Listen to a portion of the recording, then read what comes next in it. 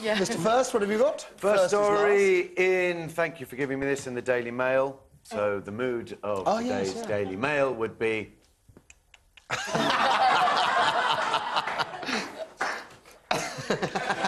it's a postal fiasco, could deny thousands their vote. Of course, a lot of people rely on postal voting, the elderly, the infirm, forces serving overseas in Afghanistan. They rely on their postal vote. And basically, with the combination of a bank holiday today... and the bank holiday we have every year on the first Monday in May. That surprise bank holiday that's caught us off guard, that one? Yeah. And the volcano. Oh, now we're talking. See what I did there? I pull you in, I slap you down.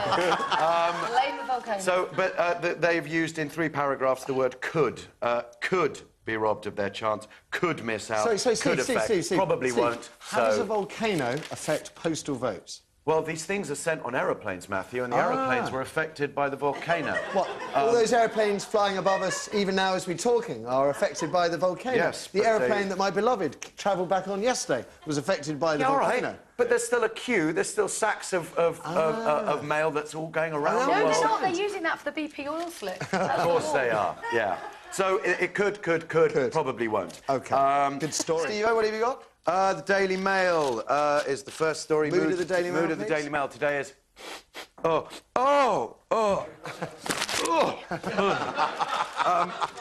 It's on page 20. It's about the attempted explosion in Times Square in New York. And it's about the person who was seen walking away by the CCTV footage. The man who changed shirts. The man who changed shirts, which... but it says it's a man in his 40s, and he's a balding white man. I was at home at the time, and I tend not to change shirts during the day. But they don't... They're kind of clueless. They think it might be a lone wolf because, of course... They've ruled him out now, I heard today, this morning on the news, that they've ruled him out. Well, they're no longer pursuing that line of inquiry. Well, that's not what this says. I think it's clutching at straws time, and I think when there isn't anyone taking responsibility, you're absolutely flummoxed as to why someone would want to do this. What about you know the conspiracy theory we hinted at yesterday? That about because it's a CIA Viacom? plot to make us all scared. Yeah. They always do this. Yeah, but you know what he said on his statement? The spokesperson for the American government said that there's no doubt in my mind that this was to kill Americans. Now, I've been to Times Square. I didn't see many Americans there. Yeah, absolutely. OK, anything else? The second one is in the Daily Mail. Today's mood of the Daily Mail is...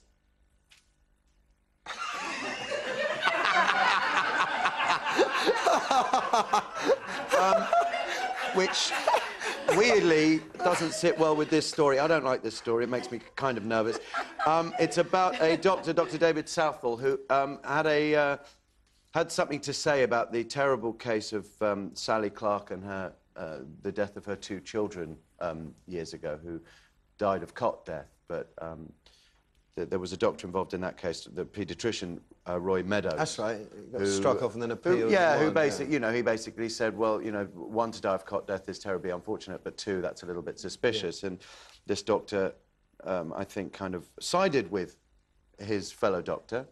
But this is about another case where a woman who's, unfortunately, her son had committed suicide, was found hung in their living room, and this doctor, Dr. David Southall, was the paediatrician, and he said that, he's now been acquitted of saying that it was her fault. Right.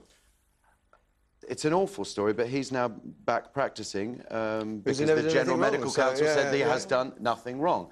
But you do tend to think, well... No, you don't. You don't? No, OK. No, you don't. OK.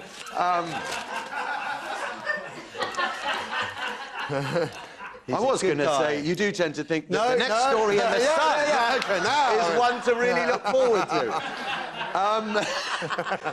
Where's my Daily Mail today? Huh?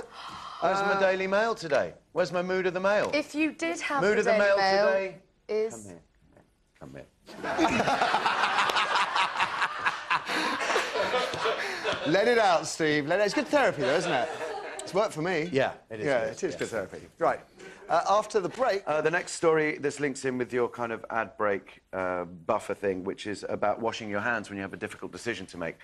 Historically, if someone had a difficult decision to make, Pontius Pilate with Jesus or of course, Lady Macbeth, whether to wash away with Duncan's murder, they've actually managed through scientific research to say that if you do wash your hands, that you kind of admonish yourself of kind of that guilt or absolutely. You're saying, was that a good decision or a bad decision? Oh, it's gone away. I don't know. Should I have buried him under the patio or in the tent? Oh, it's gone away.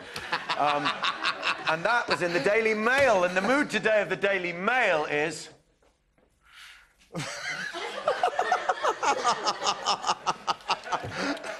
And the next one's in the Daily Mail. It's a terrible story, but also slightly amusing. It's about a Croatian footballer who was 32 years old, and his team, or both teams, were told by the referee before kick-off that he would be very, very heavy-handed if players play-acted, if they kind of took a dive and were rolling around the floor. Anyway, this one defender, Tunic, did take a dive and died. And he also got booked. Well, because the guy, they'd just sort of taken the dive. Yeah. While he was down, he got booked. Yeah. And then they found out he was dead. And then the medics were called, and he was pronounced dead. And at that point, the referee went, ooh, OK. I have to say that the game was called off, but it was 0-0, sadly, in case you wonder what the result was. Was it still a game of two halves? Yeah, exactly. Good. Well, I don't think they're going to replay it. Over the moon, yada, yada, yada. So, yes, that's that story. And that's the end of the papers. For the week. Nicely done. After the break...